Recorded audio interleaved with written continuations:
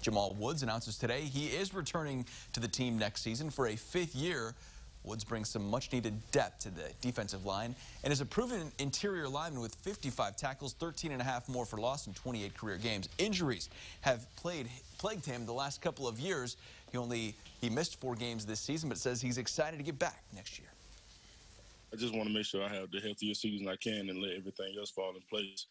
I got faith in my brothers, and we still, we're on the road to get that Big Ten championship that we all been waiting for. So we're gonna, go out every day, work hard as we can, and then let everything fall in place. Kendall Smith is coming back as well.